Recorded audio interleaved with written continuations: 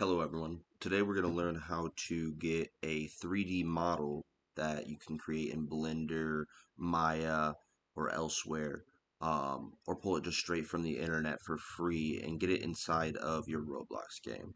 So to start, we're on a website called free3d.com. We're going to go ahead and just search couch. We're going to let it load.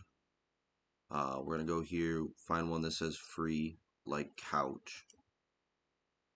We're looking for a .fbx. So let's see, download. Let's download the zip. There it is. We're going to open that. We're going to extract the FBX.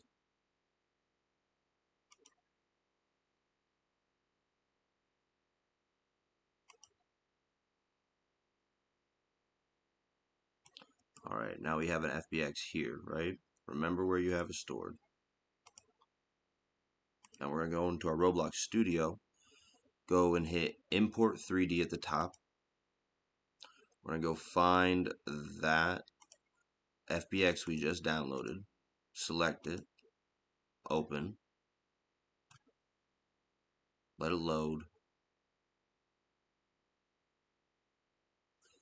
Alright, now that it's loaded, we're going to go ahead and I'm just going to leave all this as is, except I'm going to hit anchored, import. It's going to be huge when it loads in. Yep.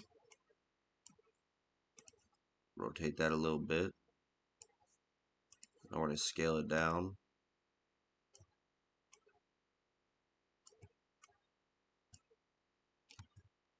That looks like a decent size. And there you have it. You have a sofa.